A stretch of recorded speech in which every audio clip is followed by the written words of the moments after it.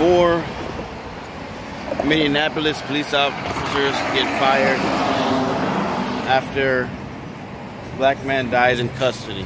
So I saw videos highly circulating. The cop had his knee on his neck, and the guy even started bleeding from the nose. Okay, the people were telling him to get off the guy. You don't put your knee on somebody's neck, man, and expect him to be able to breathe, man.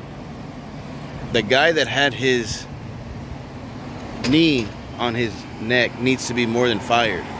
That guy needs to do some time or something heavier, because that's the guy that did the most damage. You know what I'm saying? Why they all just no, they wouldn't have all acted like that guy. That guy needs to be arrested. You know what I'm saying?